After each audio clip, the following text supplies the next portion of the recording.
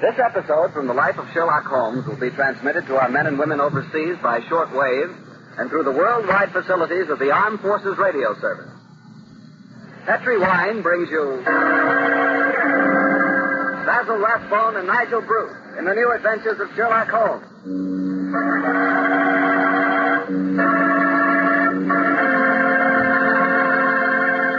The Petri family, the family that took time to bring you good wine, invite you to listen to Dr. Watson tell us another exciting adventure he shared with his old friend, that master detective, Sherlock Holmes. And if you don't mind, I'd like to suggest something that you might share with your friends. And that something is a glass of sherry before dinner. Naturally, a glass of Petri California sherry. I say Petri sherry because it's the perfect before-dinner wine. You couldn't think of a better way to begin a meal. That Petri sherry has a beautiful, inviting color, like dark amber. And for flavor, well, you've heard sherry described many times as having a rich, nut-like flavor. But if you want to learn for the first time what those words rich and nut-like really mean, you just taste Petri sherry. It's wonderful. Serve Petri sherry by itself or serve it with hors d'oeuvres with those little cocktail sandwiches. And incidentally, if you prefer your sherry dry, not sweet, just ask your wine merchant for Petri pale dry sherry. The important thing to remember is, if you want sherry, you want Petri sherry, because that means good sherry.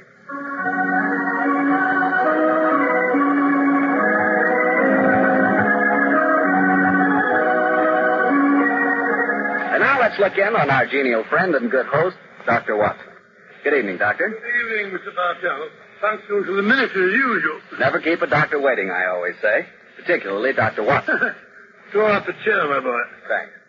That's it. All ready to tell us the Sherlock Holmes adventure of the Speckled band, Doctor? Yes, I'm all ready, Mr. Bartell. Say, Doctor, just what does the Speckled band mean? Wait till I've told you the story, young fellow, my lad. You'll find out for yourself. Sorry. The floor is all yours, Doctor. The adventure of the Speckled band began on a rainy April morning in 1883. An urgent call from one of my patients had kept me up most of the night before, and in consequence, I came down to my breakfast rather later than usual, to find that Holmes already left our house some hours earlier. As I sat there reading the morning paper and consuming my 2 lightly boiled eggs, there was a knock on the door. It opened to disclose a typical example of the British working man. A bag of tools in one hand and a grimy cap in the other. I can hear him now as he spoke to me from the doorway. You sent for me, Mr. Holmes? I'm not, Mr. Holmes. Oh, beg your pardon, Governor. I'm counting him in the gas bracket over the mouthpiece. Oh? What's wrong with it? I've got a leak in it. A leak? What's wrong with your work? Yes, sir. Hope I won't disturb you, sir. Oh, no, that's all right, my man. Don't mind me. Very untidy man, Mr. Holmes, sir. What do you mean by that? Well, sir, you can't help noticing the mess this room's in. I've heard say he was as tidy as any when he started, but he learned his habits from a bloke what lived with him. Dr. Watson, I think his name. You impertinent fellow, how dare you talk like that? I've got a good man. Please, before I go. Here, come out of there. That's Mr. Holmes's room. Don't be angry with me, Watson. I was just slipping out of these grimy rags and into a dressing gown. Oh, good gracious me. So it was you, Holmes. Upon my soul, I've never recognized you, but why the disguise? What case, my dear fellow? A case. One of those small problems which the trusting public occasionally confides to my investigation. To the British workman, old chap, all doors are open. Yes. His costume is unostentatious and his habits are sociable. Tool bag is an excellent passport. And that tawny moustache will secure the cooperation of the maid. Oh, but what's the case, Holmes? Modest little drama of life in the kitchen. One of those seemingly inconsequential affairs, and yet the honor of a duchess is at stake. What? Mad world, my master, a mad world. Now I feel a little more comfortable. Let's return to the sitting room, shall we? And a strong cup of tea would be acceptable. Oh, you tell me about the duchess and life in the kitchen. Another time, old fellow, another time. At the moment, suppose you tell me what you know of Miss Helen Stoner. I received a letter from her this morning in which she informed me that she would be calling here at 11, and also that she was a friend of yours. Helen Stoner. Yes, indeed, a charming girl. Then pour me a cup of tea, Watson, and tell me about her. Well, I befriended her at the time of the tragic death of her sister 2 years ago. I told you about the case. Don't you remember? The sudden death of Violet Stoner At an old house in Stoke Moran? Yes. Huh? It all comes back to me now. There was an inquest, wasn't there, with a Indeed. string of stupid and ineffective witnesses. I was one of them. Oh, I beg your pardon, old fellow. Then you were the exception, of course. Wait a minute. Let me see. I docketed the evidence on the... Where was it? That's Rathbone. Oh, yes, here we are. There we are. Now, let's see. Yes. F. Salisbury, Hatchet, murder, Lordson, Simon. Ah, here we are. Stoke Moran. Oh, yes, of course. I remember the affair quite well now. The villain of the piece was Dr. Grimsby Roylott, wasn't he? Yes, dreadful fellow. He's the stepfather of the two girls. Violet, the one who died so mysteriously, and Helen, the one who's come here to see you. Dr. Roylott has a pretty record. 55 years of age, killed in Pitnagar in India, once in an insane asylum, married money, wife died, distinguished surgeon.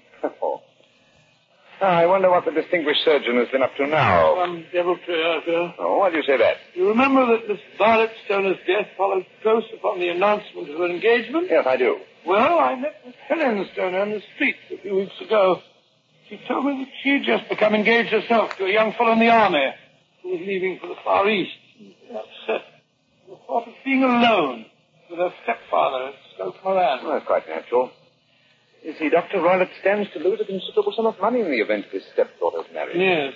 He had a trust fund which he administered only as long as the girls were unmarried.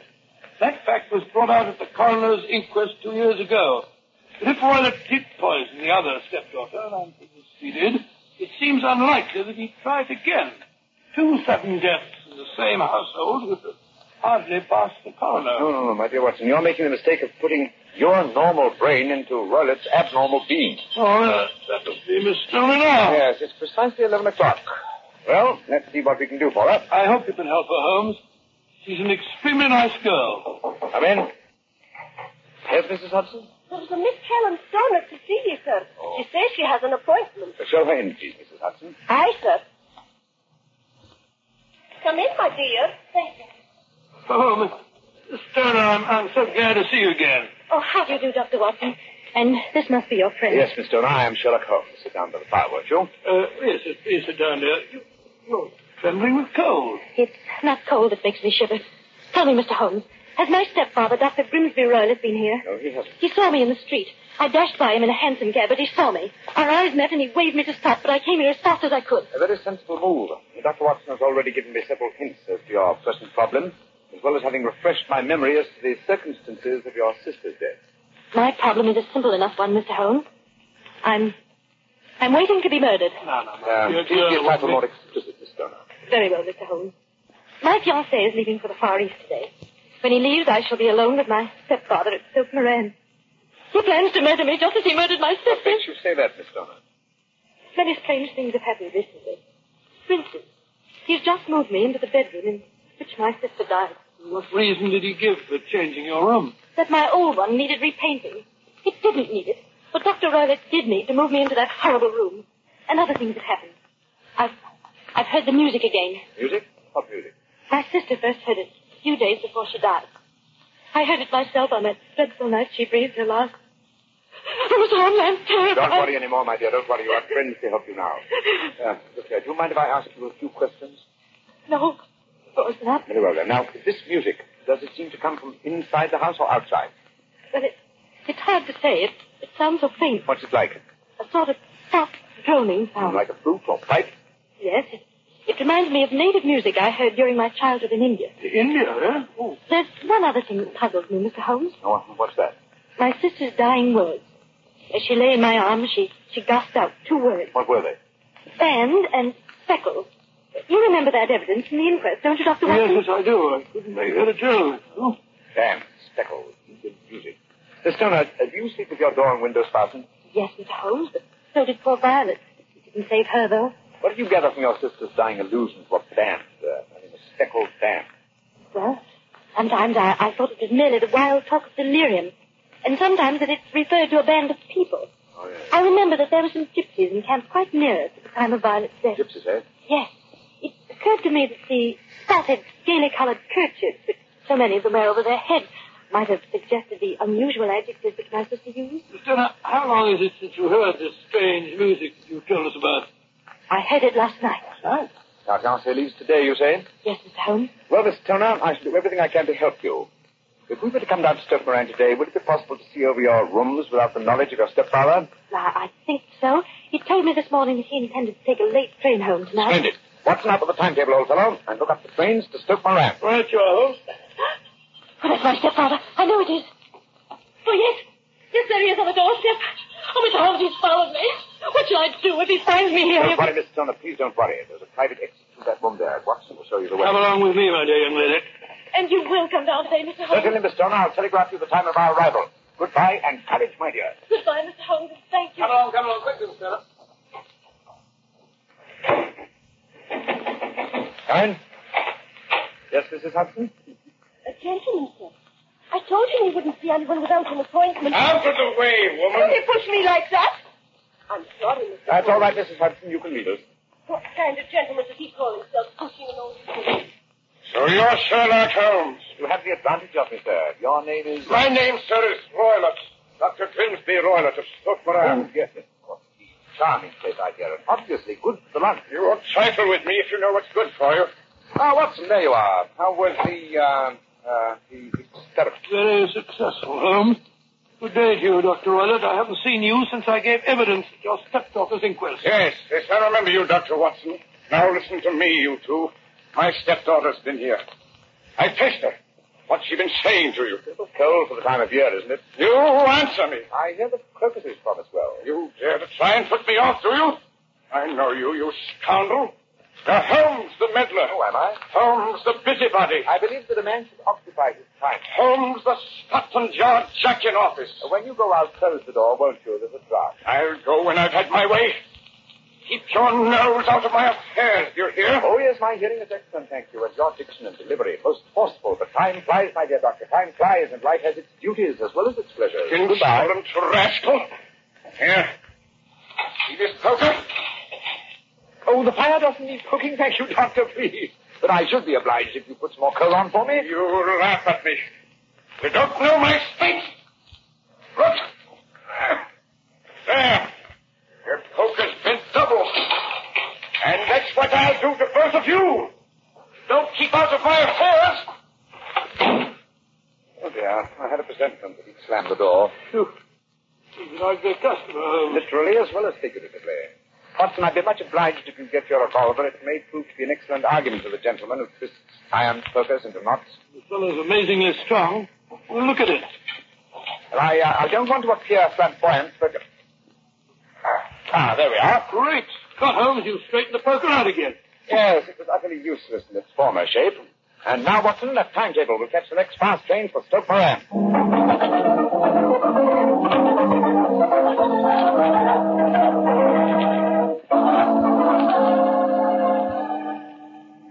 Oh, Mr. Holmes, Dr. Watson, I'm so relieved that you've come. But don't you think my stepfather might have followed you down here? You have to take that chance, Miss Turner. A few hours' delay might mean a difference between your life and death. It's imperative that we examine this bedroom of yours before Dr. Roylott's return. Anyway, my dear, you mustn't worry any more. We're here in your house, and we're going to take good care that no harm befalls you. Thank you, Dr. Watson. This is the room in which your sister died, is it? As much as I pictured it. Dr. Roylott's room adjoins this one, you say, Miss Turner? Yes, Doctor, on that side. The room which adjoins it on the other side is my regular bedroom. The one's being so conveniently painted, eh? Well, let's examine this room. Uh-huh. No trapdoors or sliding panels, I suppose. Sounds solid enough, Holmes. Yes, I think it is. Mara, what's this? Are you aware that this bed is clamped to the floor, Miss Turner? Why, no, Mr. Holmes, I didn't know that. Only thing. Was the bed in your other room anchored also? No, I don't think it was. Very illuminating. And this bell pull hanging against the wall above your bed. Oh, it doesn't work. Well, but if you want to ring. There's another one on the other wall over there. Then why this one? I don't know. My stepfather made a number of changes after he came here. Yes, quite a perspective, apparently. And it took some strange shape. Oh, why are you standing on the bed, Holmes? I'm curious, old fellow. Uh-huh. It may interest you to know that this bell rope is fastened to a brass hook. There's no wire attachment. It's a dummy. A dummy? With wire? There's a small screen above it. It's a ventilator, I suppose. Yes, Mr. Holmes. Yes. A ventilator leading into your stepfather's room. Curious. I noticed there's no means of opening the ventilator on this side. It can only be operated from your stepfather's room next door. I wonder if you might mind taking us in there. Of course, Mr. Holmes. Follow me. Thank you. What do you make of it all, Holmes? There's devil's work afoot, old chap. Here we are, Mr. Holmes. Much the same as the other room. A bit bigger, perhaps. That large set against the wall seems to be an unusual piece of bedroom furniture. What is it, Miss Turner? My stepfather's business papers. You've seen inside it, then? Only once, some years ago. I remember that it was full of documents. What's the saucer of milk doing on the top of it? Does Dr. Rowlett keep a cat? No, but he does have a cheetah and a baboon as pets. He brought them with him from India. Well, Holmes, a cheetah is just a big cat. That's true, my dear fellow, but I doubt if a saucer of milk would go very far in satisfying the appetite of a cheetah. Well, I think I've seen enough. This matter is too serious for hesitation. Your life. They depend upon your following my instructions, Miss Turner. I'll do anything you say, Mr. Holmes, Is that the anything. village inn I see through the trees from this window? Yes, the Queen's Arms. Your bedroom windows would be visible from there? Yes, Mr. Holmes. Very well, then. Watson and I will go there now and obtain accommodation. When your stepfather returns, you must confine yourself to your room on the pretense of a headache. You follow me? Perfect. When Dr. Rowlett retires for the night, you must open your bedroom window and put your lamp on the sill as a signal to us at the inn. Then withdraw quietly to your usual bedroom and the one that's been painted. I'm sure that you can manage there for one night. Of course. But what will you do? When we get your signal, Dr. Watson and I will come here and spend the night in your dead sister's room. We are going to solve this mystery of the dummy bell pull, the unusual ventilator, and the strange music in the night.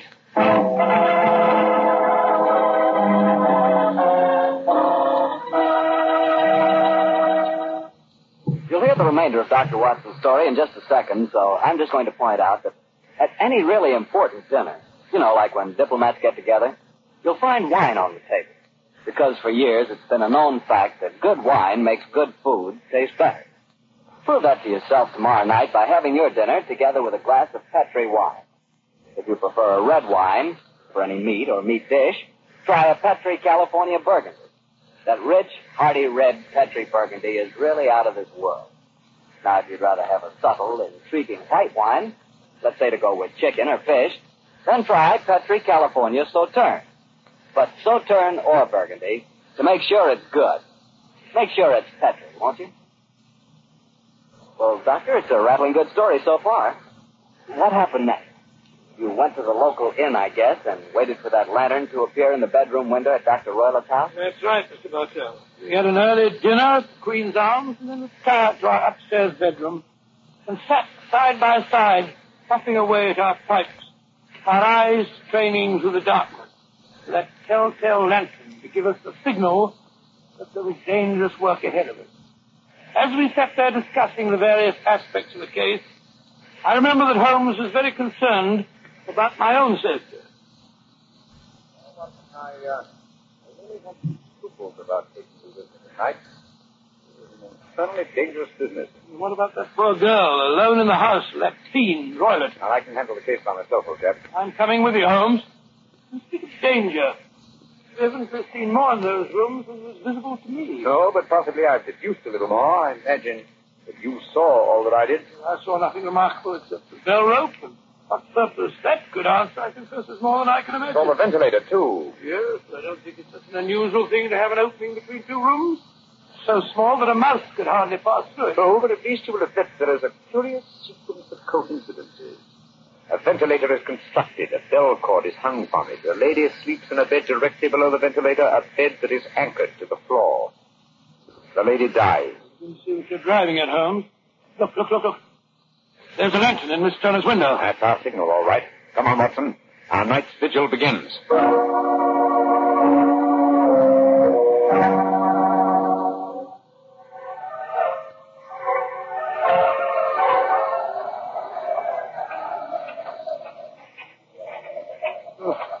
Foul night. Foul night for a foul business, Watson. Come on. Through these laurel bushes. It's only another 50 yards to the house. The lantern's still burning away in the bedroom window. Yes, and all the other lights are out. Including the one in Dr. Roylett's room. He must have gone to sleep. To bed, possibly, Watson, but not, I think, to sleep. Great heavens, Holmes. Look at that frightful creature leaping about in the moonlight. It looks like some hideous child. That's Dr. Rowlett's pet baboon. It looks positively human. Yes. Probably a great deal more so than its master. Let's look over the window now. This ivy provides a most convenient ladder. I'll go up first. Come on, careful. I hope you think it's strong enough to hold us both. Oh, we look man. Give me a hand, Holmes, will you? I can't quite get my leg over this window ledge. Thank you. Move on, George. Close the shutters.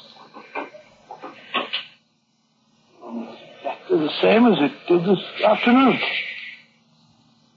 Least sound will be leading to our plans. Keep the lamp covered, so that if the ventilator is open from Dr. Welliott's room, no light or show. Follow me here, you understand? That's it. Oh, why are you carrying that sticker? Prepared for a visitor, and I expect before the night is over. The visitor will herald his entrance with faint music from an Indian pipe. You mean the music? Signal? That's right. Signal to an accomplice who can enter a room with locked doors. An accomplice who kills and leaves no trace. You mean the... No more talking, Watson. No more talking. Fasten on the edge of the bed here. You sit in that chair.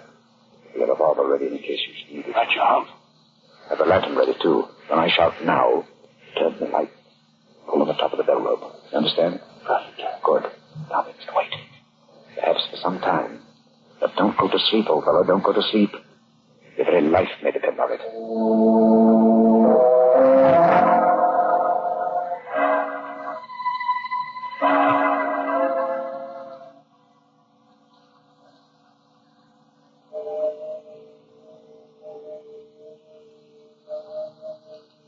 Watson. Yes. You're not smoking, are you? No. I smell tobacco smoke. Must be drifting through the ventilator. Exactly. Dr. Roylott is up. Look. The tiny shaft of light showing up in the ventilator. Quiet. Listen. That's the music. Yes. Heralding the messenger of death. Have you your lantern ready?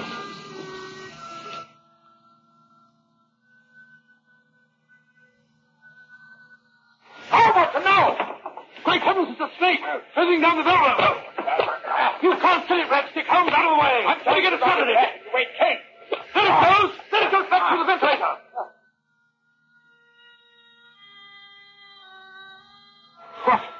What a fiendish plan! Great Scott, what's that? The devil has turned on his master. Come on, Watson. Into Dr. Roylott's room. Dr. Roylott! Lord Holmes, look at him sprawled on the bed. Look at his eyes. Yes. What's coiled round his forehead? The snake. Yes, the band. The Speckled band. He's dead, Holmes. Yes. He's bitten by the deadliest snake in the world. The Indian swamp adder. Deadly fangs produce death within 10 seconds.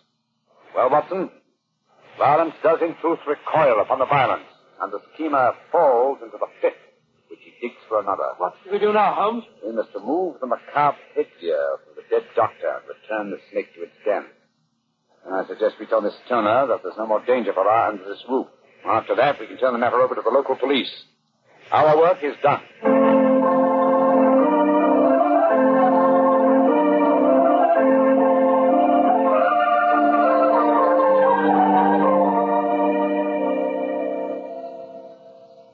Mr. Holmes, Dr. Watson, I can't tell you how grateful I am that you brought me back here to Baker Street. Miss Turner, it would have been inhuman to leave you in that house of death and horror. You have a spare bedroom, and Mrs. Hudson is a motherly and understanding woman. I can assure you that Dr. Watson and I will be delighted to have you stay here until you've decided on your future plans. Yes, of course we will, my dear. In fact, it's rather refreshing to have a touch of youth about the place. You're both so kind. I think it's wonderful how you foiled my stepfather's devilish plans. Yes, wasn't it? A remarkable example of logical deduction. No, it wasn't, old chap. At first, your mention of the gypsies, Miss Stoner, the use of the word band, put me on an entirely wrong scent. However, when we examined the fatal room, I drew the obvious conclusion. You mean the dummy bell rope, the ventilator, and the movable bed? That's right, old fellow. It instantly gave rise to the suspicion that the rope was there as a bridge to something coming through the ventilator and traveling on down to the bed. I at once thought of a snake. I saw the saucer of milk on top of the safe. Well, my suspicions crystallized into certainty. Fiendish plot. Fiendish. Yes, an extremely clever one. Exactly. My stepfather must have trained the snake to return to him when he played the music. Yes. He put it through the ventilator with the certainty that it would crawl down the rope and land on the bed. It might or might not bite the occupant. Perhaps she might escape every night for a week, but, oh well, Sooner or later, she must fall a victim. Thank heaven I came to you, Mr. Holmes. Amen to that, Miss Stoner. Holmes, if you hadn't lashed the snake with your stick, I bet it wouldn't have turned back on its master. That's true, old chap. That way, I'm no doubt indirectly responsible for Dr. Grimsby Roylett's death. But I can't say it's a fact that's likely to weigh too heavily on my conscience.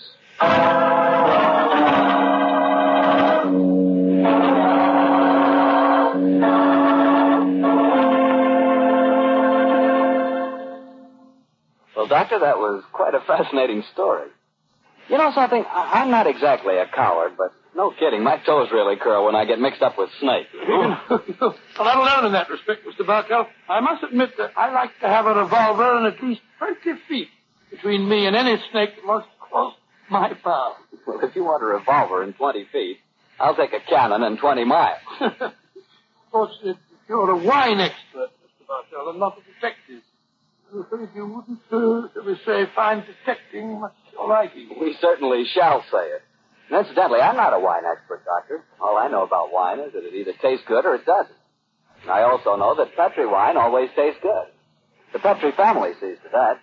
The name Petri on the label is the personal assurance of the Petri family that every drop of wine in that bottle is good wine. And they know how to make it good, because they've been making fine wine for generations, handing down from father to son, every secret, every skill of the winemaker's art. Yes, the Petri family took time to bring you good wine. That's why no matter what type of wine you wish, you can't go wrong with a Petri wine. Well, Dr. Watson, what new Sherlock Holmes story are you planning to tell us next week? Well, now, let me see. Next week, Mr. Bartell, I think I'll tell you an adventure that took place at a gambling casino in the south of France. A strange story of sudden tragedy and death. I call it The Adventure of the 00. Sounds swell. We'll all be listening. Oh, now, just a minute, Mr. Bartell. Before I go, I want to say that every one of our friends bought war bonds to help our boys win the war. Now let's all buy victory bonds to help bring them back home again. Yes, and let's buy victory bonds to make sure that the men who were wounded will get the finest possible care. Those same victory bonds will help make the GI Bill of Rights a success, too. And they'll help provide for the families of those men who gave everything, including their lives. The men of our armed forces finished their job. Now let's finish ours. Buy victory bonds.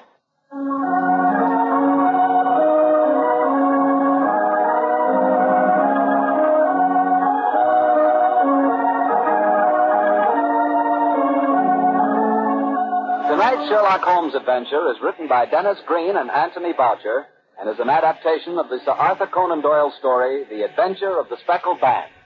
Music is by Dean Fossler. Mr. Rathbone appears through the courtesy of Metro-Goldwyn-Mayer and Mr. Bruce through the courtesy of Universal Pictures, where they are now starring in the Sherlock Holmes series.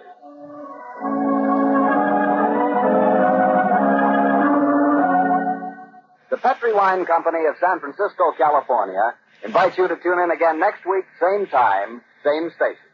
This is Harry Bartell saying good night for the Petri family. Sherlock Holmes comes to you from our Hollywood studios. This is the Mutual Broadcasting System.